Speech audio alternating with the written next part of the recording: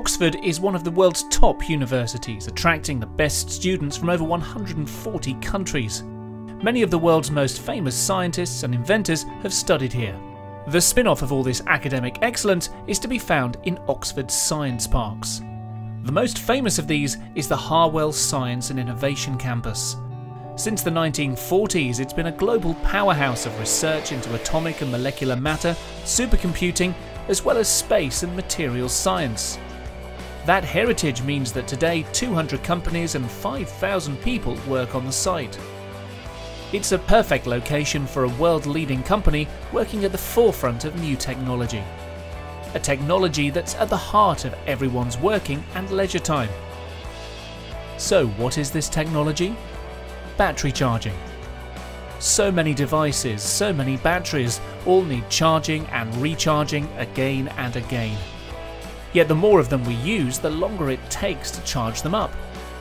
And the life of lithium batteries is short, really short. And then you have to dispose of it. Hello, I'm David McClelland, and today I'm at the Harwell campus to talk to a UK-based company that claims to be at the forefront of developing a fast charge solution that lasts and lasts. That company, Zap&Go. Stephen Voller, thank you very much for meeting me today. Tell me, what exactly is Zap&Go? It's a new business that's making replacement batteries, the next generation of batteries to the ones we have today. And our goal is to produce something that replaces the current generation of lithium-based batteries, which is something that charges much more quickly and is much safer. And what's the history of the company? Well, I founded the company in 2013 with some intellectual property from the University of Oxford. And the idea was to use an advanced form of carbon to replace the lithium so we could produce something that was faster charging and safer. Advanced form of carbon, are you talking about graphene? Graphene is part of it, but it's really a nano-carbon, an advanced porous structure that we use of nano-carbons and some graphene. So give me a 101 on the problem with the current lithium technologies that we're using in smartphones and all kinds of rechargeable devices. The trouble with them is they're based on a very volatile substance, which is lithium. And the reason they have to be charged slowly is that if you charge them quickly, the lithium could catch fire. So much of the technology around our phones and laptops and electric cars is designed to slow down the charging of the batteries to protect the lithium inside. What is different about what Zap&Go does in comparison to the heritage battery technologies?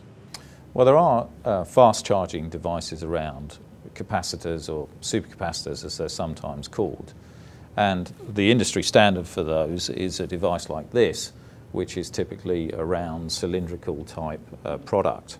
And now clearly if you want to get something inside a mobile phone, there's an immediate challenge with that. So the first thing that we did is we developed a flat or pouch cell so that we could change the format so it would fit more readily into a range of different products. This is our Generation 2 technology, which is a little bit wider than you need for a mobile phone. But what we can do with the technology is that we can put it in things like this, which is a power bank product, and this charges in just 5 minutes. Stephen Voller, thank you very much. Thank you. Simon Harris, tell me about your role here at Zap&Go. I am the investment director in the first case. My job is to raise the money and secure the future of the company with financial backing. I'm also the marketing director to help drive the company forward into its chosen markets. So what does success look like for you, not just of Zap&Go, but in terms of your role here? How will you be deemed to have been successful? Well, this is the third company I've helped to found and build. And the success measurement for me would be an outcome, an exit, if you like, for the investors that I have brought into the company, a successful transformation of this from a small company into a large and safe place.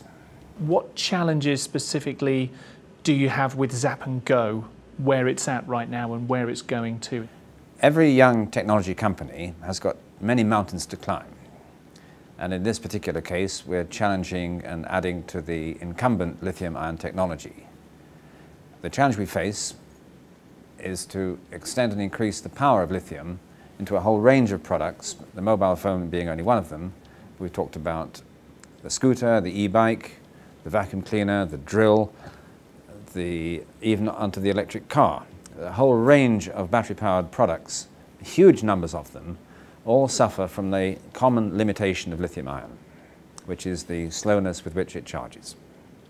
So our marketing task is to get our product adopted by the owners of these brands as a supplement or a replacement to that lithium. Isn't it frustrating a bit that the product isn't available right now? You want something you can sell right now, that customers can see the value in, investors can see the value in immediately. Every week we get calls. How much is it? When can we have it? We've been to exhibitions, we've been absolutely crowded out by interested parties wanting to license it, to make it, to buy it, to sell it. The fact is that only a year ago was when we first raised serious amounts of money. That I'm not frustrated at all, because our momentum is what buoys us up. I can't think of anyone I know who hasn't at some point suffered from a flat battery crisis. So it's easy to see how technologies like this, like Zap&Go, are only going to play an increasingly important role in our everyday lives, particularly as those lives become ever more reliant on mobile devices like these.